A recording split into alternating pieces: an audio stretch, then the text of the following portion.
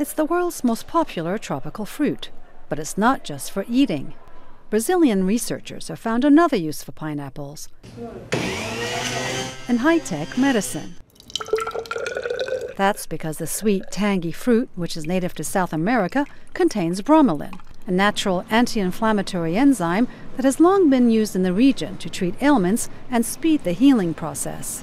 The Brazilian researchers infused bromelain into nanocellulose, a fibrous film which can then be placed over skin wounds. The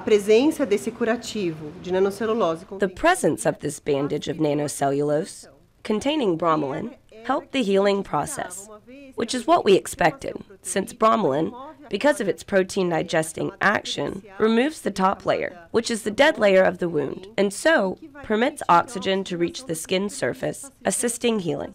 The nanocellulose itself is produced using bacteria fed by fruit waste.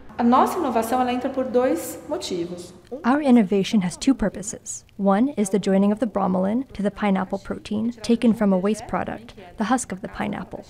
Second, we also use waste products in the production of nanocellulose. We use fruit waste to make the culture, which is the nutrient for the bacteria to produce the nanocellulose.